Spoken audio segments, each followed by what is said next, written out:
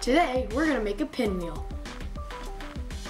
Here's what you'll need: a ruler, some pencils, a hot glue stick, some scissors, straight pins with the balls on the end, and a piece of paper.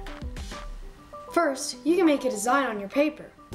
We used cardstock, but you can also use regular paper or construction paper. A pinwheel is similar to a wind turbine. Wind turbines like this one can change the energy in wind into electricity. You're going to need a square piece of paper, so I didn't color my whole page. In order to make your paper square, you're going to need to measure the width of your paper and make your length the same size. My square is 8 inches by 8 inches. Next, draw a line diagonally from corner to corner. Then, you're going to want to cut a line from the corner to about 3/4 from the center.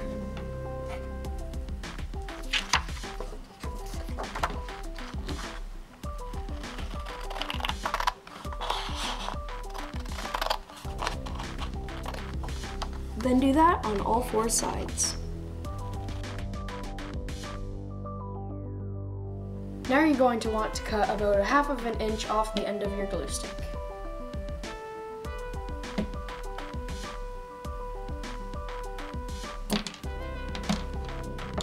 You're going to want to use a pencil with an eraser on the end.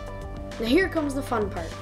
You're going to want to take your pen and poke it through the corners of your piece of paper, like so. Just like that. And then take another corner and do the same thing. Poke it through the other corner.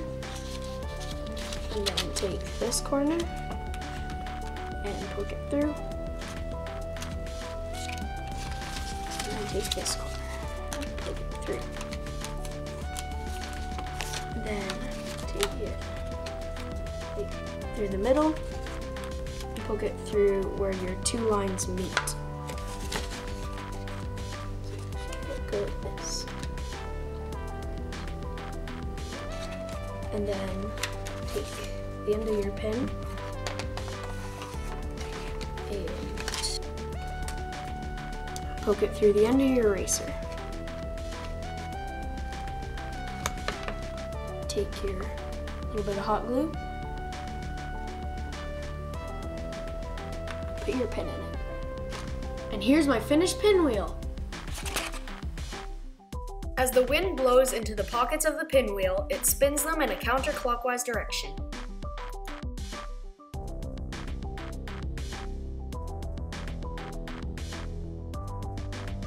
Click here to watch my last video, Newton's Flying Beads. And don't forget to hit the subscribe button for first access to my new videos. Leave a comment below if you try making your own pinwheel. Thanks for watching!